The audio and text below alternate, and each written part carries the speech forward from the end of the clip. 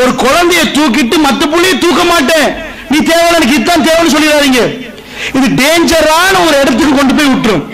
அதனால நபிகள் நாயகம் ஸல்லல்லாஹு அலைஹி வஸல்லம் ரொம்ப தெளிவா சொன்னாங்க, அந்த தீர்வு சொன்னாங்க, சைக்காலஜிக்கல் ட்ரீட்மெண்ட். உனக்கு மேலுள்ளவனை நீ பார்க்காதே, உனக்கு கீழுள்ளவனை நீ பார், அல்லாஹ் உனக்கு செய்த அருளை நீ புரிவாய் என்றாங்க ஸல்லல்லாஹு அலைஹி வஸல்லம். அன்புக்குரிய தாய்மார்களே, உங்க புள்ள 2 எழுதுதா 5 எழுதுறத பார்க்காதீங்க. ஒரு சைஃபர் போட தெரியாம தடமாறுது, அதை விட என் புள்ள நல்லன்னு திருப்தி ஆகுங்க. அப்படி இல்லாம ஒப்பிட்டு பேசினால் அந்த மனபாதிப்பு வந்து ரிசல்ட் வராது. அது நல்லா புரியுங்க, அது மெமரிக்கு டைரக்டா பாதிக்கும். சோ அதனால வார்த்தைகள் ரொம்ப கவனம். பேசுற நேரம் குழந்தையை அப்ரிஷியேட் பண்ணுங்க. 10ல 2 தான் சரியா, மாஷா அல்லாஹ் 2 சரி, அல்ஹம்துலில்லாஹ். இன்றைக்கு 2 சரின்னா நாளைக்கு 4000, நாளைக்கு 6000. நம்பிக்கை வைங்க, அதான் வாழ்க்கை. இப்ப பாருங்க, இப்ப உள்ள ப்ராப்ளத்துக்கு நான் சொல்யூஷனுக்கு வர்றேன் டைரக்டா. அதாவது உங்க புள்ள ஒரு வாரம் ஞாபகம் இருக்குது, அடுத்த வாரம் இல்ல. ஒரு நாள் ஞாபகம் இருக்குது, அடுத்த நாள் இல்ல. அப்ப என்ன ப்ராப்ளம்? இதுக்கு போறோம் இன்ஷா அல்லாஹ் ஒரு வருஷத்துக்கே ஞாபகம் வைக்கிறதுக்கு நாங்க கொண்டு போய் போட போறோம். இதான் பிரெயின்ல நடக்குது.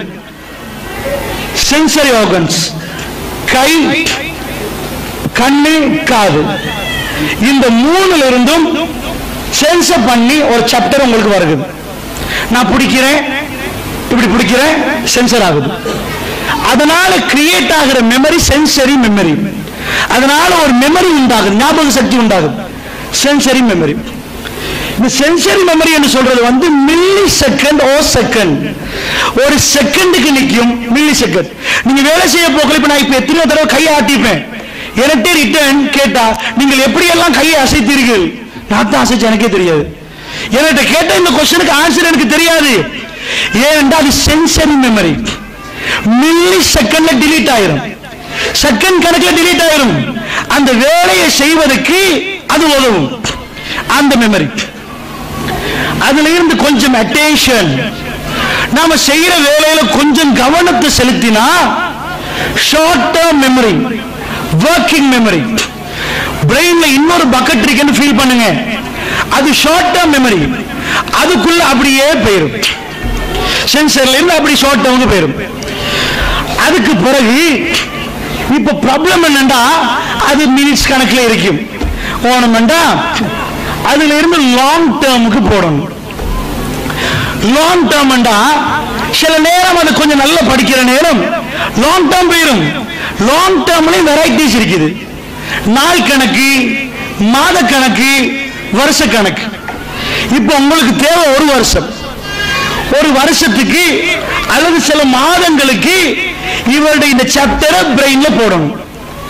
இதோட அழியக்கூடாது, ஷார்ட் டேர்மோட அழியக்கூடாது. இதுக்கு ரெபிடேஷன் பண்ணுவோம் இன்ஷால்லா. போறோம் நான் சொல்லுவேன் ஸ்கிப் ஃபார் ரைட். இப்ப பாருங்க, sensory register, short term memory, long term memory. இப்ப உங்க பிள்ளைகிட்ட படிக்கிற தகவல் லாங் டேர்ம் போடணும். சிடிஹெச்சி சர்டிபிகேட், ஒரு ஹையர் எஜுகேஷன்ல ஒரு சர்டிபிகேட் இருக்குது, அதாவது சிடிஹெச்சி.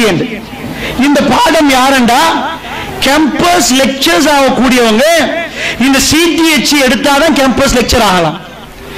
இந்த பாடத்திட்டத்தில் உள்ள பாடத்தில் ஒரு பாடம் தான் இந்த பாடம், அதுல இருந்து எடுக்கப்பட்ட ஒரு செக்ஷன். அதாவது இந்த லாங் டேர்ம் மெமரிக்கு போடணும்டா ஒரு சாப்டர் 24 hours, within 24 hours. இப்ப நேரம் 5, இப்ப 5 நாளைக்கு 5 மணிக்கு முன்னாடி இந்த சாப்டரை நீங்க மறுபடி ரிஃப்ளெக்ட் பண்ணணும். அப்படின்னா என்ன, இப்ப 5 மணி மட்டும் படிக்கிறாரு, அட்டென்ஷன் கொடுக்கிறாரு, இன்னைக்கு 5 மணிக்கு கிளியரா படிக்கிறாரு. இப்ப அவருக்கு அந்த மறதி இருக்குதா? சில நேரம் ஸ்கூலுக்கு போனீங்கன்னா அவர் படிக்க விடுங்கம்மா, அவர் சரியா வரும்னு சொல்லுவாங்க. என்ன எல்லாருக்கும் தீர்வு எல்லாத்தையும் கொடுக்க கஷ்டம். பேரண்ட்ஸ் என்ற வகையில் உங்களோட பிள்ளைக்கு ப்ராப்ளத்தை நீங்க கண்டு நீங்க ட்ரீட்மெண்ட் கொடுக்கணுமா? நீங்க என்ன பண்ணணும், அவரோட இருந்து இன்றைக்கு 3 மணிக்கு படிச்சாரு, நாளை 3 மணிக்கு உள்ள அவருடைய சாப்டரை 7 தடவை ரிஃப்ளெக்ட் பண்ணணும். 7 தடவை. அதுக்கு பிறகு சும்மா இருங்க, ஒரு மாசத்துக்கு பிறகு நீங்க கேட்டாலும் அவர் சொல்லுவார். எப்படி இதை செய்யறது? உட்கார வச்சு அவரை படிக்க விடுறீங்க. படிக்க விடுற நேரம் எப்படி படிக்க விடணும்னு நான் சொல்றேன். QSR படிக்க போக்குற அவர்கிட்ட அந்த பாடத்தை தொடங்குறது கொஸ்டின் சர்ச் ரீடிங்.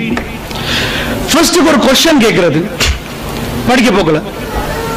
அவர் இப்ப ஸ்கூல் பாடத்துக்கு ஒரு 21 டேஸ்க்கு இந்த ட்ரைனிங் கொடுங்க.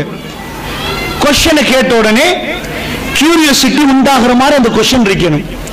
உதாரணத்துக்கு நம்ம பிள்ளைகள் இருக்கிறாங்க, நிறைய பேர் ரீட் பண்ண மாட்டாங்க. ரீட் பண்ண வைக்கிறதுக்கு நாங்க பல ட்ரிக்ஸ் யூஸ் பண்ணுவோம், டெக்னிக்ஸ். அதுல ஒன்றுதான் கியூரியாசிட்டி வர மாதிரி கொஸ்டின் கேட்கிறது. அதாவது இப்ப கடலை பத்தி இவர் படிக்கணும், நாங்க அவர்கிட்ட கேட்கிறது அலையை இந்த பக்கம் அடிக்குது அடுத்த பக்கம் அடிக்காம. அவர் காத்தை பத்தி படிக்கணும், நாங்க எப்படி கேட்போம்? சூரியன் ஒரு நெருப்பு இருக்குது, நெருப்பு கிட்ட நான் இருக்கிறேன், இன்னொரு ஆள் கொஞ்சம் தூரமா இருக்கிறாரு, யாருக்கு சூடு கூட வழங்கும்? கிட்ட உள்ளவரை கூட வழங்கும். அப்ப கேட்கணும், சூரியனுக்கு கிட்ட இருக்குது நுவரெலியாவா கொழும்பா? மாவனல்லையா? நுவரெலியான்னு.